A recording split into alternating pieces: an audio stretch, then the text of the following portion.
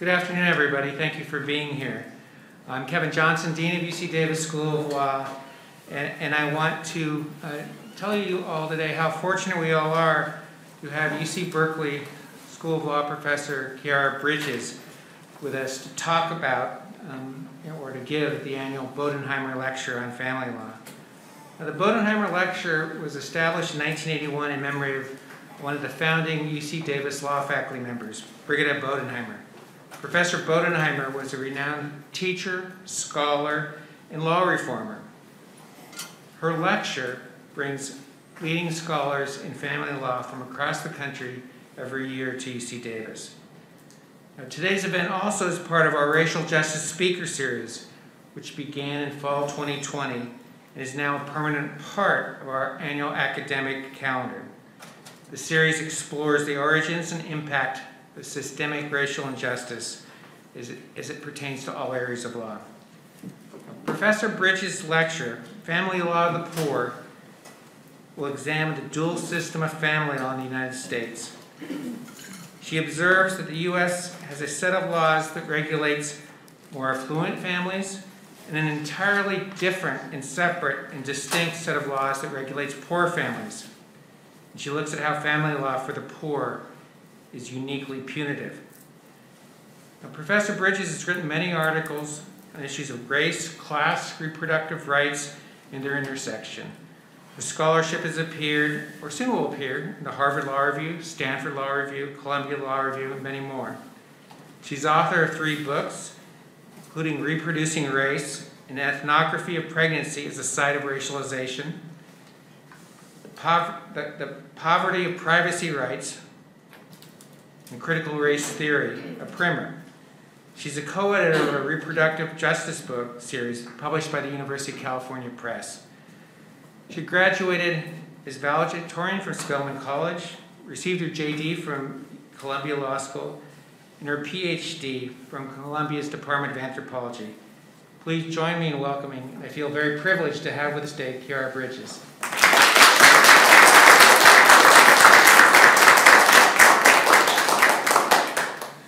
Thank you so much for that wonderful introduction, and thank you all for being here both in person and virtually. It is such an honor. I was telling Dean Johnson earlier that this is my first in-person lecture since March 2020, so I apologize if I'm a little rusty. So the title of my talk is Family Law of the Poor. And if you look at most family law case books in the U.S., and if you look at the syllabi for most family law courses taught in American law schools, you will likely get the sense that the rules governing marriage, divorce, child custody, and child support are, in the aggregate, family law. However, the laws that regulate marriage, divorce, child custody, and child support are not the only laws that regulate families. There are laws that empower state actors to investigate allegations. The laws that govern marriage, divorce, child custody, and child support are not the only laws that regulate families. There are laws that empower state actors to investigate allegations of child abuse and neglect. There are statutes that allow for the rapid termination of parental rights when a mother or father is deemed incapable of parenting competently. There are regulations that govern the size of public assistance grants for eligible families. There are policies that prevent the expenditure of government dollars on abortion services. All of these laws undoubtedly regulate families. These laws affect the size of families. They affect the behavior of family members vis-a-vis one another. However, this set of laws is almost the exclusive province of the poor. Moreover, this set of laws typically is not recognized as family law among family law scholars, at least not traditionally speaking. If an individual enjoys some degree of class privilege, she likely will never encounter any of the laws that regulate the families of the poor. She likely never will be investigated for child abuse or neglect. She likely never will be threatened with the termination of her parental rights. It will be irrelevant to her that her state caps the size of the grants that it gives to poor families receiving help from its cash assistance welfare program. It will be irrelevant to her that Medicaid does not cover the cost of abortion care. At the same time that wealthier people are immunized from the family law of the poor, poor people engage less frequently with the laws that regulate wealthier families. To be precise, poor people do not marry at the same rates as wealthier people. Assuming that education level is a rough proxy for income, the data appear to show that those with higher incomes have higher rates of marriage. 65% of those with a college degree are married, compared with 50% of those with 12 years or less of education. In this way, the poor do not come into contact as frequently with the laws around marriage and divorce that structure the families of those with class privilege. Of course, low-income people engage with the laws around child custody and child support as often as those who are wealthier. But we still can make the broad claim that there is a body of law that more frequently impacts the families of those with some degree of class privilege. Meanwhile, there is a separate body of law that regulates the families of those without class privilege. The latter set of laws, the family law of the poor, is much more punitive than the family law for those who are not poor. The body of laws that most family law courses analyze and to which the term family law traditionally refers tends to be mostly relevant to those who are not poor. That is, family law, that term, tends to refer exclusively to laws surrounding marriage, divorce, child support, and child custody. So what explains the exclusion of the family law of the poor from the family law canon? Professor Jill Hasday has offered two main reasons.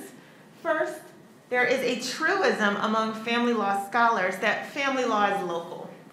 Family law is believed to be composed primarily of state law, and to a certain extent that is true. States play a large role in governing families.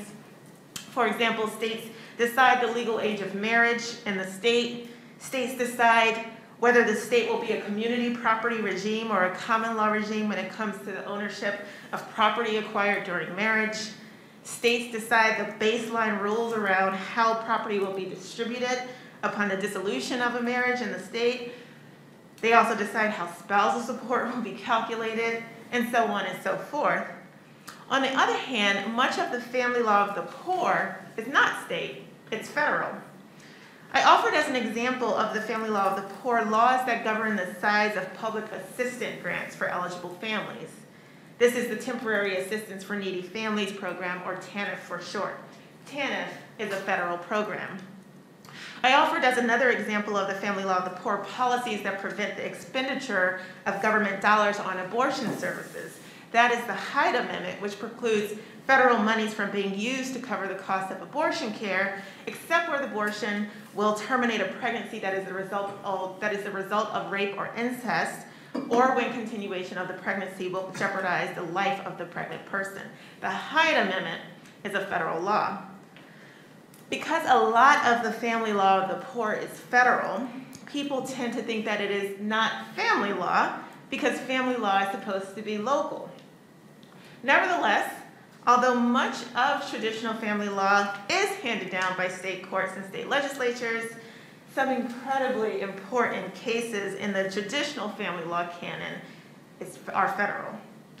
So federal law plays an important role in traditional family law, which is to say the fact that much of the family law of the poor is federal is not a good reason for excluding it from the family law canon. According to Professor Hasday, the second reason for the exclusion of the family law of the poor from the family law canon is that people tend to think of family law and welfare law as entirely separate categories.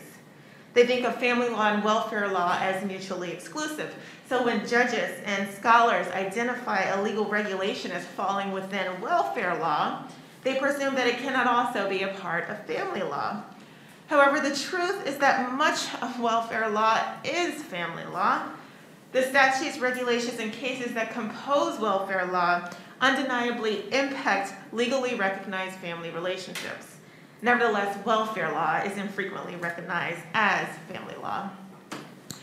The exclusion of welfare law from the family law canon has an important consequence.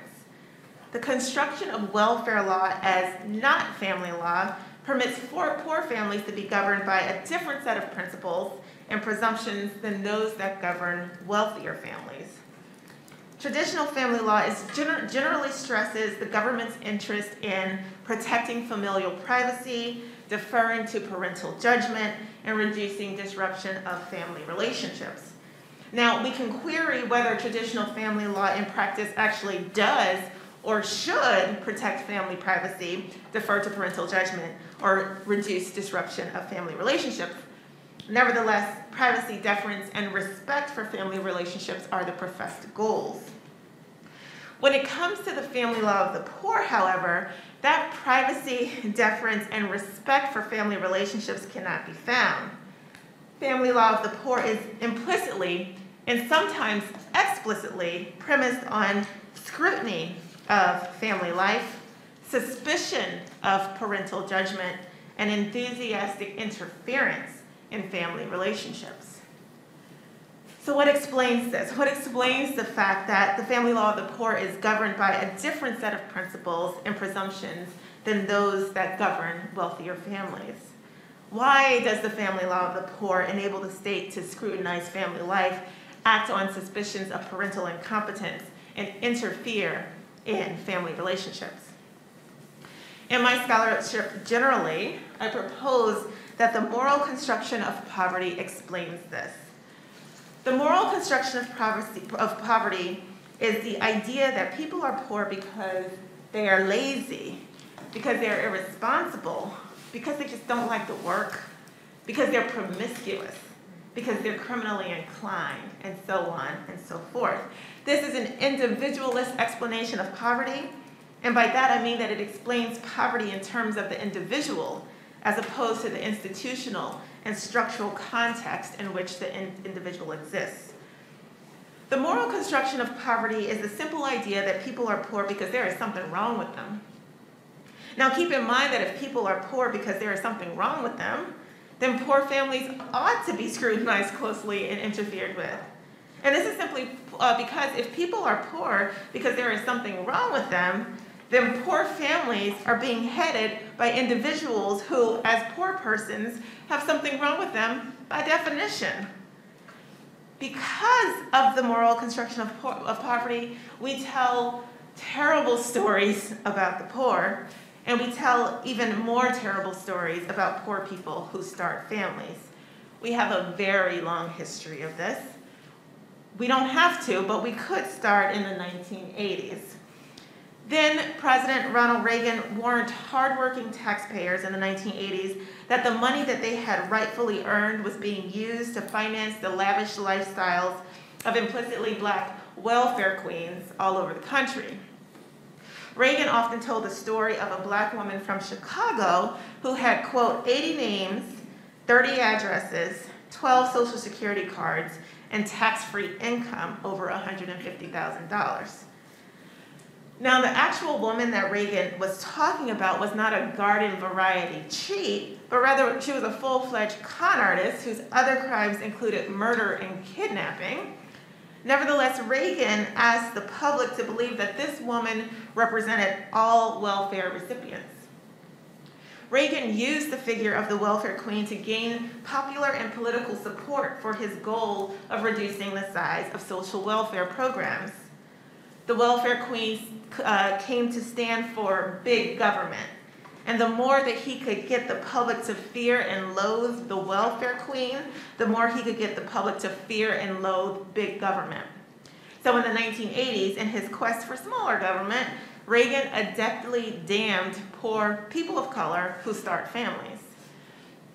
In the 1990s, then President Bill Clinton picked up where Reagan left off.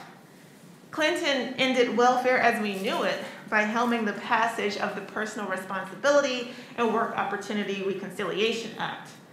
That act terminated the Aid for Families with Dependent Children program, or AFDC for short.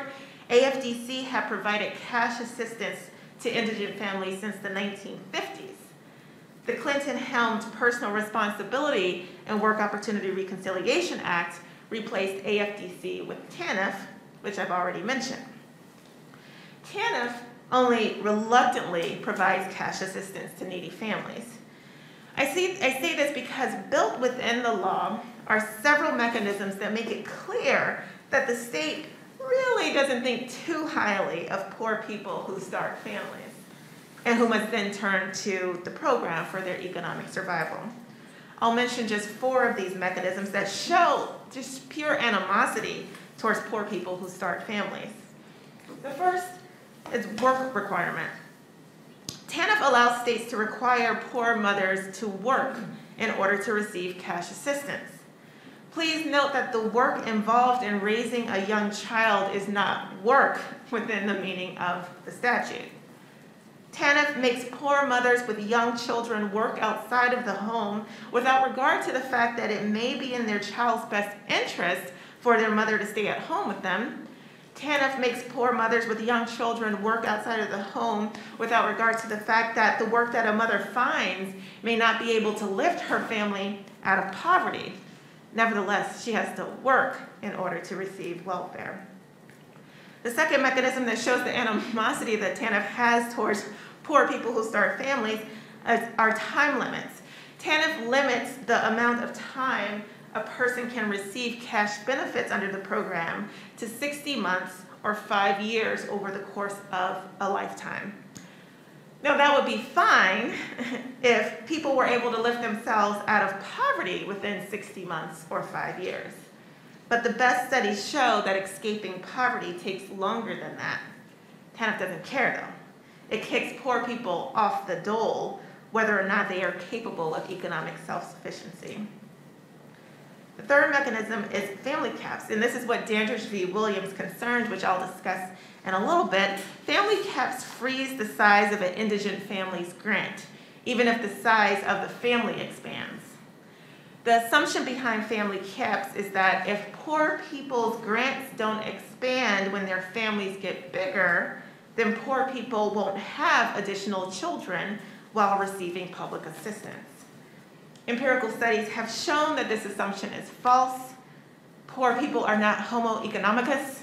They don't have children in response to financial incentives, and they don't decide not to have children in response to financial disincentives. Family camps simply end up forcing poverty upon poor children. And finally, the last mechanism that shows the animosity that TANF has towards poor people who start family are marriage promotion programs. TANF authorizes states to spend TANF funds on marriage promotion activities in lieu of spending those funds on actually supporting poor families. The idea is that poverty will just go away if poor people get married. The idea is that a poor mother will not need to be dependent on the state if she would just go out there and find a good man to marry. So TANF funds are spent on programs that educate poor people about the wonders of marriage.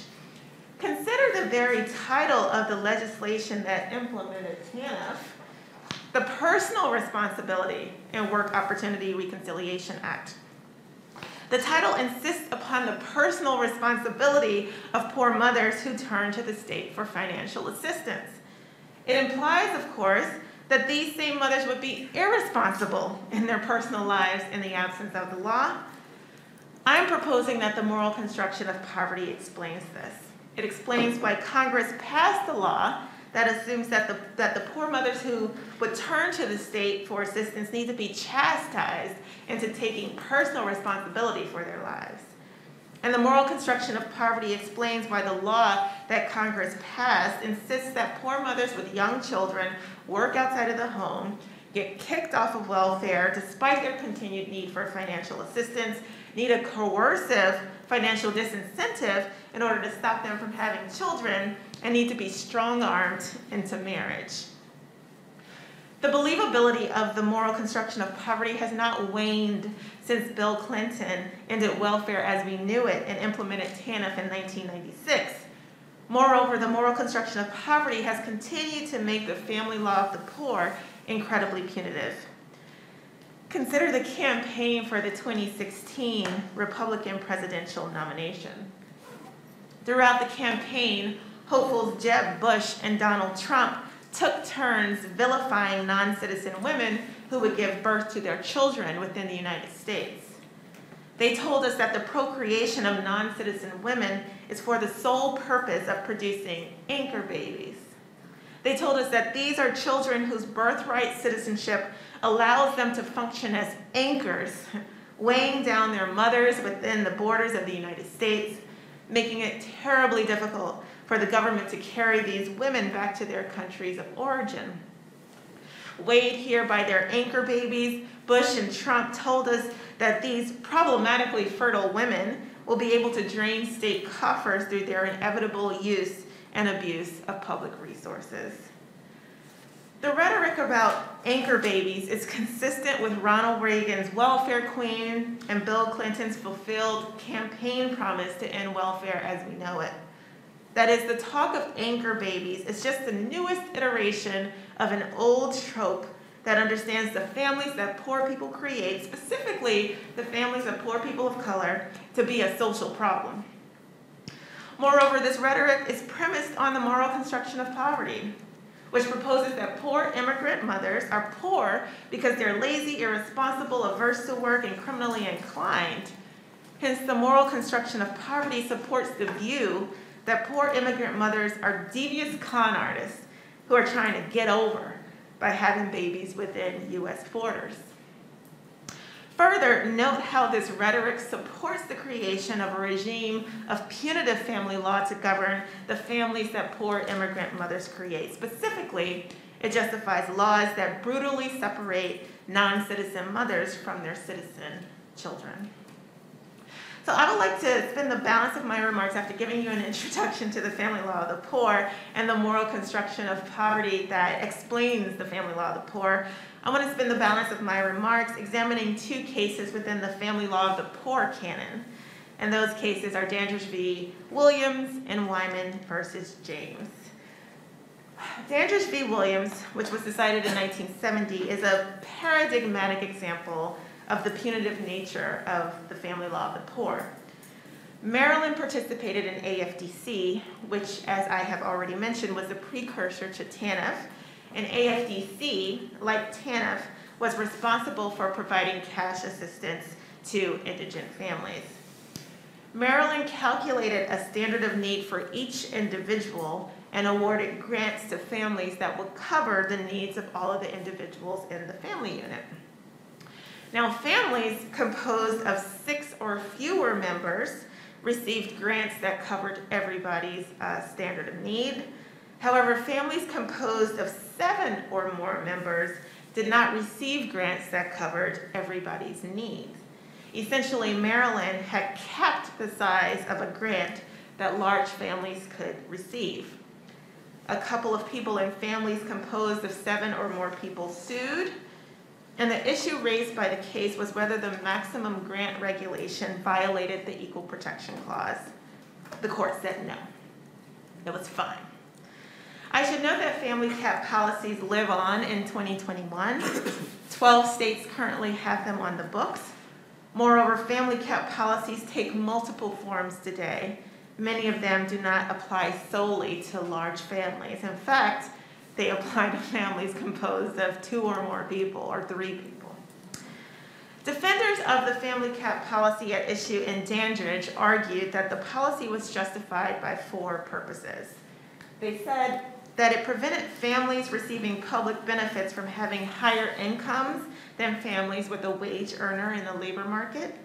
They said that it distributed the resources, the limited resources that Maryland had, in such a way that the state could meet more indigent families' needs. They said that the family cap policy encouraged gainful employment, and they also said the family cap policy provided incentives for family planning. The court agreed that all of these purposes were legitimate and that the law was a reasonable way to accomplish them. There are many things I could observe about Dandridge versus Williams, but I want us to observe just 2 things about the ends that Maryland pursued with its family cap policy. First, we should observe the work done by the state's identification of the market for wage labor as the site of gainful employment. This identification allows the home to be understood as a site where individuals are not employed at all. This, of course, devalues the labor performed within the home, labor that is traditionally and historically performed by women. Identifying the market for wage labor as the site of gainful employment denigrates the work involved in raising children and managing a household. In fact, it denies that the labor involved in cooking, cleaning, and caretaking is labor at all. Second, I would like to observe that insofar as family cap policies are justified on the grounds that they discourage welfare recipients from having additional children, that they are an incentive for family planning, they are premised on the idea that poor people would have a whole bunch of kids if not for financial disincentives like family caps. The reality, though, is that welfare-receiving families tend to be a tad bit smaller than families that are not receiving welfare. In fiscal year 2015, the average number of children among TANF recipients was 1.8. Half of the families receiving TANF had only one kid. Among families generally, the average number of children in 2015 was 1.9. So non-poor families tend to have slightly bigger families than poor families. Why is that true? Because it is expensive to have children, and poor families are poor.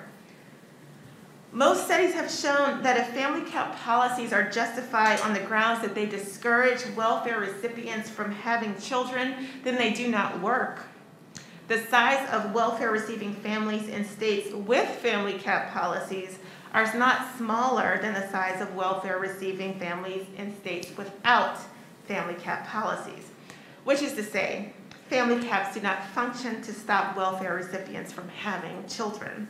Instead, family caps function to push families deeper into poverty and to punish children for the childbearing decisions that their parents make.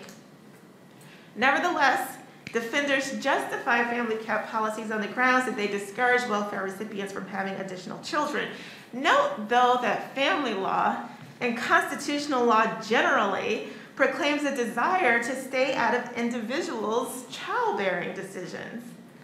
Remember that the court has said that, quote, if the right of privacy means anything, it is the right of the individual, married or single, to be free from unwarranted governmental intrusion into matters so fundamentally affecting a person as a decision whether to bear or beget a child. This was from Eisenstadt versus Baer, decided just a year before Roe v. Wade.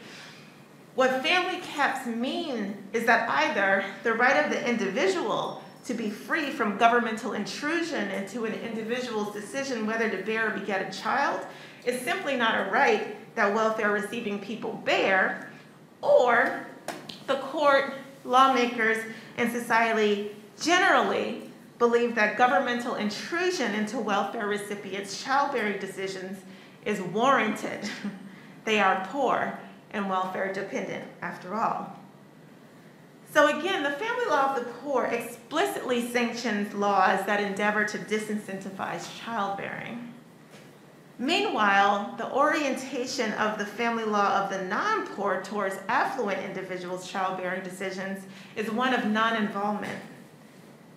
The state definitely does not attempt to disincentivize childbearing by those who have class privilege. This is true even when affluent people's decisions to have additional children will cost the government money. Consider that the poorest families, because they do not have incomes, are not subjected to the federal tax code's provisions. Meanwhile, the federal tax code has never tried to disincentivize childbearing by the working class, middle income, and affluent folks who are subject to the tax code's provisions. Anyone with some familiarity with federal income tax will know this. Before tax reform in 2018, taxpayers could deduct $4,000 from their taxable income for every child that they had. There was no limit on the number of children that taxpayers could claim. To the extent that the government did not cap the number of children that taxpayers could claim, it is fair to say that the government was not actively disincentivizing taxpaying, that is, non-poor families from having children. Then Congress reformed taxes in 2018. The tax reform got rid of the $4,000 per kid deduction that taxpayers could take and replaced it with a $2,000 per kid tax credit. So whatever your tax bill at the end of the year, it is reduced by $2,000 for each child that you have. Please note, there is no cap on the number of children for whom you can claim a tax credit. Thus, the government is not actively disincentivizing tax-paying families from having children. In fact, one might argue that the government is actively incentivizing childbearing by tax-paying families. You do get $2,000 for every child that you have, after all, but no one makes the argument that the government incentivizes childbearing through tax credits for children, and this is because no one thinks that wealthier people would have more children simply because they get $2,000 tax credit at the end of the year. Meanwhile, politicians and jurists consistently argue that poor people will have more children if we give them $25 extra per month in welfare funds. These ridiculous assumptions about how poor people think and behave explain why the family law of the poor is as punitive as it is. So in my last couple of minutes, I want to tell you about one more case in the family law of the poor canon, Wyman versus James. This case involved a New York policy that required beneficiaries of AFDC to submit to home visits as a condition of their receipt of state funds. The stated purpose of the home visits was to ensure that a beneficiary was actually eligible for state benefits and to look for evidence of child abuse, neglect, or exploitation. Barbara James, who was receiving AFDC benefits, refused to allow a home visit. Consequently, her benefits were cut off, and she sued, claiming that the policy violated the Constitution. The question facing the court was whether conditioning AFDC benefits on a beneficiary's consent to a home visit violated the Fourth Amendment's prohibition of unreasonable searches and seizures. The court said no, home visits were fine. Please note that at the time of the case, at least 15 other states similarly conditioned welfare benefits on mandatory home visits. And in the years since the case was decided, lower courts have repeatedly relied on Wyman to uphold welfare programs that explicitly or functionally condition welfare benefits on the applicants submitting to home visits by government officials. In 2006, the Ninth Circuit relied on Wyman to uphold San Diego's practice of requiring persons who had applied for welfare benefits to submit to warrantless searches that were ostensibly designed to confirm the applicant's eligibility for assistance. The case, that Ninth Circuit case, was called Sanchez versus County of San Diego. It began after a woman named Rocio Sanchez submitted an application to receive benefits from CalWORKS, which is California's TANF program.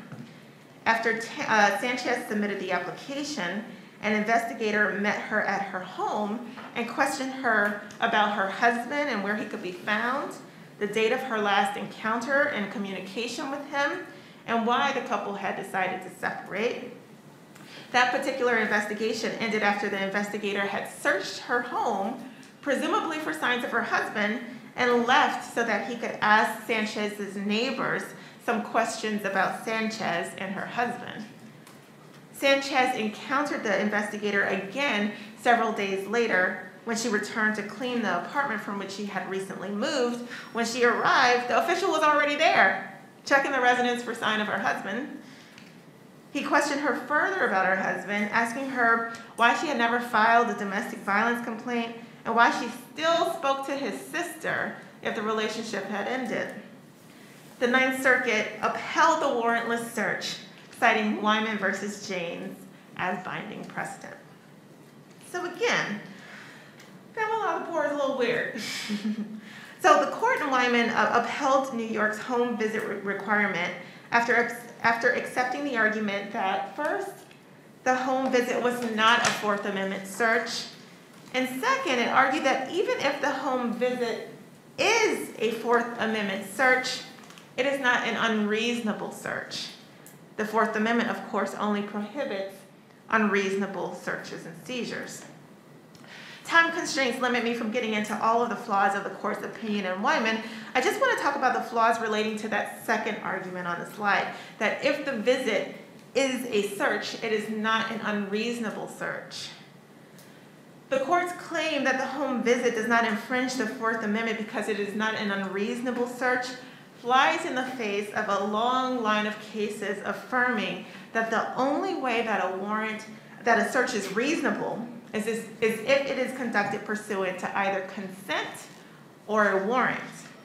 And you might be asking yourself, well, why didn't the state just get a warrant for all of the beneficiaries whose homes they wanted to search? Because warrants have to be supported by probable cause. There has to be particularized evidence supporting the suspicion that gives rise to the search. So what would happen if the state sought a warrant to conduct home visits for all AFDC beneficiaries? The warrants would be denied, as there would be no particularized evidence supporting the suspicion that gives rise to the search. The only way warrants would be granted is if a court accepts the claim that being poor and in need of public assistance makes one likely either to abuse or neglect your kid or to lie about eligibility. Justice Marshall accuses New York State and the majority of doing just that, of assuming that poverty creates a propensity for child abuse. He writes, "Would the majority sanction, in the absence of probable cause, compulsory visits to all American homes for the purpose of discovering child abuse? Or is this court prepared to hold as a matter of constitutional law that a mother, merely because she is poor, is substantially more likely to injure or exploit her children?" Marshall's dissent highlights the different treatment that the law gives to some families versus others. Although all parents are potential abusers of children, only some parents will be treated as potential abusers of children. The state will defer to parents who are wealthy, not disturbing their right to exist unmolested in their homes, and the state will not defer to parents who are poor, insisting upon intruding into their homes in order to poke around for evidence of child maltreatment.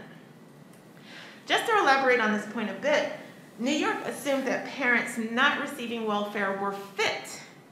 They respected the privacy and autonomy of these parents.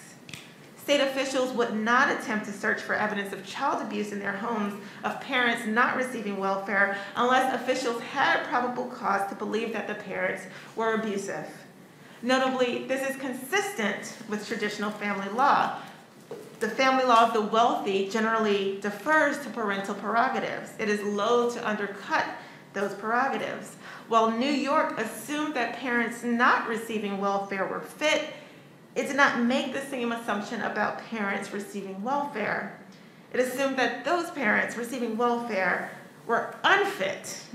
New York insisted that state officials needed to visit the homes of all welfare recipients to search for signs of child abuse, even when the state had no evidence that the abuse was occurring.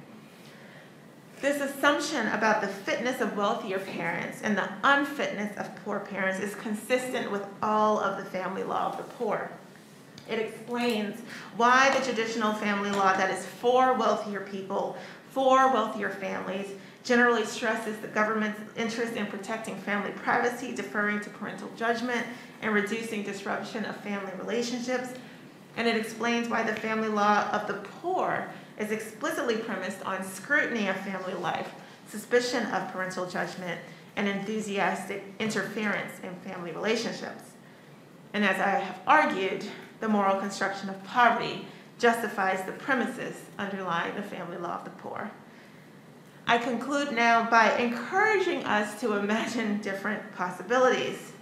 I encourage us to imagine what welfare law and the family law of the poor would look like if it was remade to be in accord with general family law principles.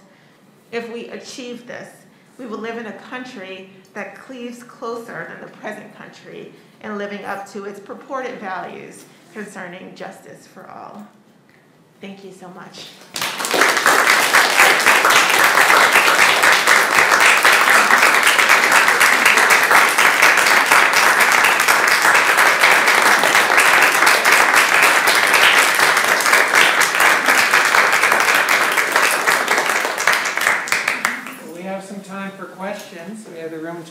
to 1:15. I understand there may be some questions coming through chat, but if people in the room, and I'll let you field them if that's okay. Sure, absolutely, absolutely. And thank you for the standing ovation. I haven't seen people stand on Zoom ever. There's no emoji for that.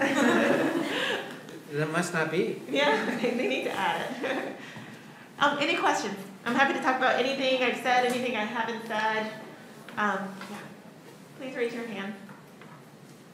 Yes, Professor Jocelyn. Well, thank you so much for being here, and thank you more broadly for your work to lift up this part of family law that too often gets overlooked. And this is just an aside, but I was just speaking to a student about the California bar exam, which only tests marital property, which, as you explained to us, is family law of more affluent families, and literally does not test the family law that applies to most poor families. So just thinking about that. But returning to your remarks, so you drew our attention to some of the ways in which the law penalizes poor women's choices to bring more children into the families.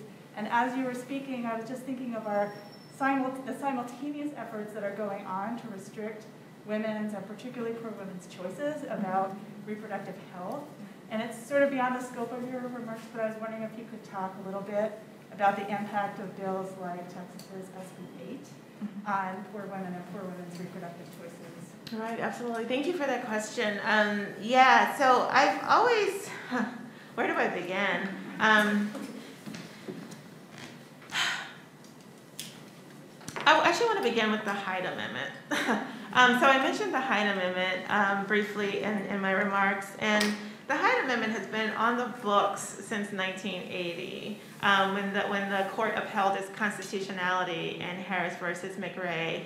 And I'll repeat that the Hyde Amendment prohibits federal monies from being spent on abortion care, except in the case of rape or incest, or when the termination of the pregnancy will save the pregnant person's life. What that leaves out is that the Hyde Amendment disallows federal monies from being spent even in the case where the termination of the pregnancy is necessary to conserve the pregnant person's health. Right? So there are a whole bunch of medical conditions that pregnancy adversely impacts. Right? So if you have uncontrolled diabetes and you become pregnant, your diabetes might result in diabetic retinopathy, which will cause you to be blind. You lose your sight. You may lose a limb, right? Amputations are necessary when diabetes is uncontrolled. Nevertheless, Hyde Amendment means that you can't, as a poor person, rely on your health insurance in order to prevent yourself from being maimed. And then I also remind my students all the time that there are a whole bunch of things that you can't do medically as a pregnant person. Get a mammogram. That's one thing that you can't get when you're pregnant. So a poor person who has a lump in her breast and would love to get it checked out cannot terminate a pregnancy but using her health insurance in order to have something as basic as a mammogram. Right? So again, the Hyde Amendment has been on the books since 1980, and what the Hyde Amendment means is that poor people's reproductive ability to control the trajectory of their reproductive lives it has been constrained for 3 decades, 4 decades, and it's not until recently that the Democratic Party cared about it. It was kind of like one of those accepted, it's just poor people can't, whatever, yeah. And now we have SB 8. And I've always felt like, an SB 8 for those who don't open up news apps on their phone, which is like a wise thing to do. But SB 8 is the Texas law that deputizes private citizens to enforce anti-abortion regulation. And it was allowed to go into effect by both the Fifth Circuit and the Supreme Court. And now Texas people in Texas cannot access abortions if they are over 6 weeks pregnant. And so what SB 8 does is really democratize the brutality of the Hyde Amendment. I say it democratizes the brutality of it because now it's not just the very indigent who are being coerced into childbearing and birth. But now those who have some, who are just not like the poorest of the poor, but now just the poor. Now the working class are being forced to carry pregnancies to term. Notice that I said the poor and the working class are being forced to carry pregnancies to term, because those with class privilege will always be able to access abortion safely. And this was true before Roe v. Wade, and it'll be true after Roe falls. People with class privilege will always be able to access abortion safely. In Texas, folks with class privilege who are over 6 weeks pregnant, they're flying to Arizona, they're flying to Oklahoma, they're flying to California, they're flying to Europe. They are able to access abortions from known and trusted healthcare providers who are willing to perform the service for them despite the constraints of the law. Those who are being compelled to carry pregnancies to term right now in Texas are the vulnerable, are people who are not white, right? These are people of color. The folks who will suffer after unsafely trying to terminate a pregnancy are those who are vulnerable, who are poor, are those who are people of color. We have to wait to see. What I know is inevitable is when the statistics are released showing the consequences of SB8, the morbidity and mortality that SB8 produces, it's going to be poor people and people of color. That is the racial geography and class geography of abortion restrictions. So I've always, abortion access is an issue of racial justice, and we ought not to forget that. Whatever Clarence Thomas said in Fox versus Planned Parenthood, notwithstanding. Yeah. Thank you. One of the questions on chat is, what are your views on child support enforcement in terms of your general thinking? Yeah. No, so I mean, child support enforcement is so poverty is violence, and a parent who doesn't pay child support and therefore inflicts poverty on their child is committing an act of violence. And so it's important that parents pay child support that is ordered, and that we have mechanisms in place to enforce child support obligations.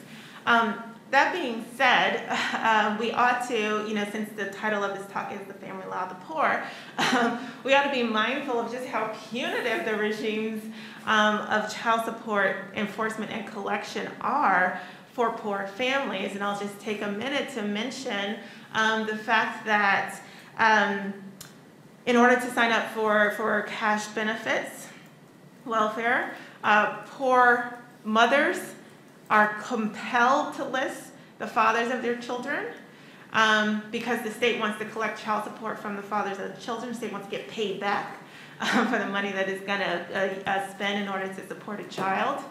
And so note how that disregards the autonomy and the agency of a poor mother. She might have brilliant reasons for not wanting to identify the father of her child. The father of her child could be abusive. The father of her child they could have an arrangement where the father of the child gives in kind or gives instead of providing cash, provides services, buys shoes, buys clothes, whatever. Poor people have good reasons for organizing their intimate lives in the way that they do, but requiring poor mothers to identify the father of the child in order to receive welfare disallows them from organizing their lives in the ways that they think is best, and denies their autonomy and agency. And then there is the fact that when a child support order is in place, and for a child that is receiving welfare, for a family that is receiving welfare, the state pays itself back. So the money that a non-custodial parent pays in child support doesn't go to the child, it goes to the state, because the state wants to be reimbursed for its expenses. And what that does is disincentivize non-custodial parents from paying child support in the first instance, because their money's not even going towards their child. And it also denies the fact that the state has an obligation to care for vulnerable people. That's, in my view, that's the point of the state. The state is here to support marginalized and vulnerable people and to privatize dependence in that way, to insist that child support is a private duty as opposed to an act that a well-funded and industrialized nation ought to do for its citizens. Is just inconsistent with what I think our values are as a nation. Yeah, thank you for the question, Zoomer. Another Zoomer question. How do you best advocate for women and young girls with respect to family law of the poor? Well, I think the first way you advocate for it is by calling out what's happening.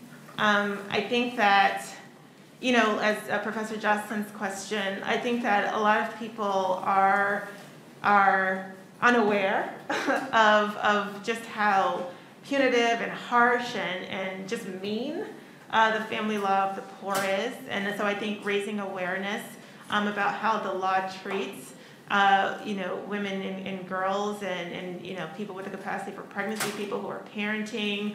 I think that's kind of like the first step. I think that, I mean, in my scholarship, I like to show the inconsistencies. I like to, you know, like the stark contrast, you know, and the brilliant example that I gave with tax reform, I'm just kidding. No, but the example that I gave with tax reform and how we don't disincentivize childbearing among wealthier families, but we do explicitly do it for poor families, showing the inconsistencies and looking as to how you can reconcile those inconsistencies. That then shows the assumptions underlying the rules. And perhaps those assumptions, right, revealing the assumptions, the fact that we think that poor people are poor because there's something wrong with them, perhaps that will cause us to be dissatisfied with the status quo, cause us to want to seek, you know, legal reform, cause us to want to you know, engage in social movements around these issues. I mean, that's how I advocate. As a scholar, but of course you can do more direct service. There are a host of organizations. I'd love to use this platform as an opportunity to talk about, you know, organizations that are out there working hard against the family law of the poor. I didn't mention in this lecture the family regulation system, also known as the Child Protective Services or Child Welfare System. That is a system that is for poor people in the sense that the only folks who find themselves within the family regulation system are poor. The system is incredibly punitive. It splits families up. I mean, that's what it literally does. It splits families up. It doesn't provide services to families. Completely inconsistent with traditional family law, which is all about, you know, not disturbing family relationships. And there are a host of organizations, one, raising awareness about that fact. When we were all, I would hope, appalled by the separation of families at the border, a lot of folks were like, okay, you guys are appalled, but family separation is happening away from the border. It's happening in the Bronx, it's happening in Oakland, it's happening everywhere. So we can raise awareness about these issues. And also underscore that it's not achieving what it's designed to achieve, which is child protection. Children are harmed when they're taken away from their families, especially when they're taken away from their families only because their families are poor. Yeah, thank you. I think we've run out of time. Thank you for everything. Thank you.